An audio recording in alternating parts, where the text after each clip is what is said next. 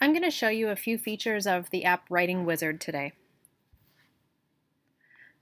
To add your own lists, simply go to My Words and then go to Word Lists.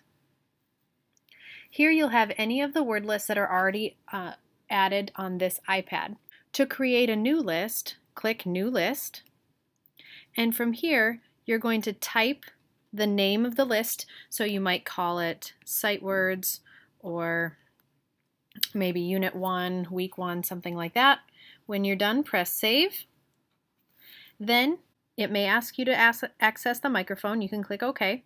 Then you're going to enter the word.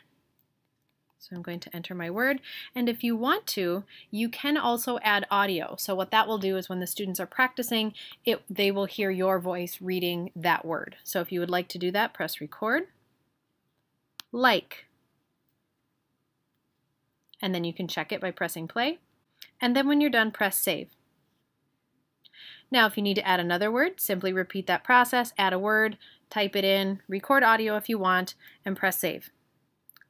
Now, once you're done, you can go back to Choose Word Lists, and you'll notice that your Sight Words list shows up in the list there.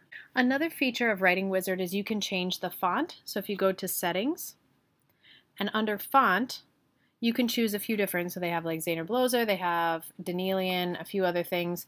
You can simply change that font at any time, and then go back to Main Settings and click Done. To receive new word lists on your other iPads or from a colleague's iPads, simply go to My Words, choose Word Lists, choose Import, Export, and Receive Lists from nearby devices.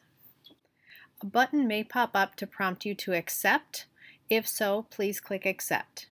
Once you have set up all of the other iPads to receive lists, then go to the iPad where you created your original list. Go to My Words, choose Word Lists, click Import Export, and then click Send Lists to Nearby Devices.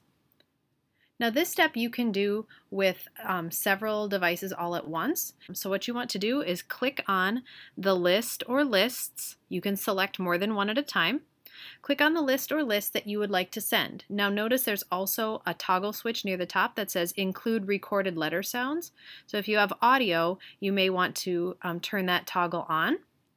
Once you've selected all of your lists, then down at the bottom you should see all of the devices that are ready to receive the lists. Once you see all of them there, click Send Lists, and then you're done.